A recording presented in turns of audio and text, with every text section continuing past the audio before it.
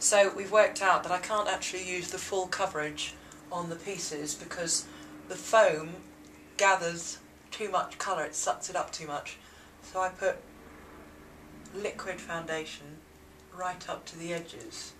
I wish there were more scenes as Miss Gulch, though, I have to say, because she's the one that I was terrified of when I was little. But she's the one that's the root of why Dorothy is so terrified of the witch.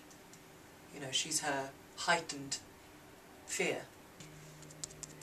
And she leaves just a little bit out there and there so I can start my big eyebrows.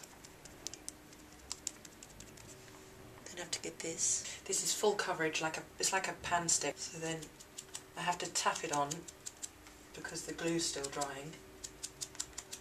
And it's just a kind of thing, I have to keep trying to kind of mix the colours. You see, from the auditorium, see, that's still a bit too light.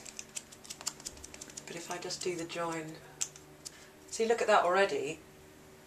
That's not too bad. And then I put shading all around the chin and around my wart and stuff.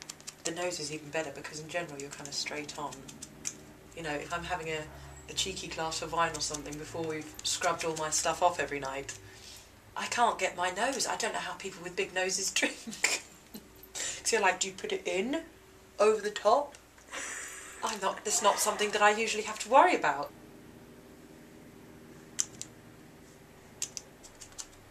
So then I put a bit of darker over the top, just to give it a bit of depth, otherwise it becomes too kind of ghostly.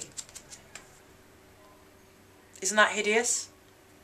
So then masses of powder, it just sets. It means that, you know, because I sweat so much doing the show, just take a bit of it off there.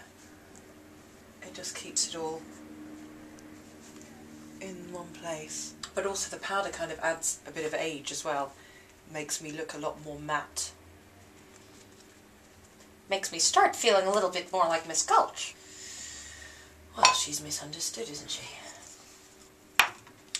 She's actually got, I think she's got an immense sense of right and wrong, and this dog keeps coming into her garden and messing everything up and pulling up the vegetables and all things like that. She's just a very focused and simple woman.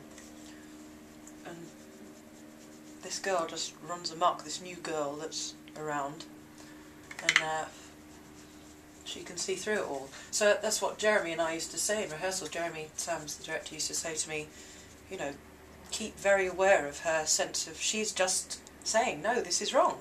Your dog cannot come into my garden anymore. He runs amok around this place and I'm having him removed. And she thinks it's perfectly reasonable. It's just Dorothy that's whingy. So I like playing her. I think she's a very simple, straight-talking woman.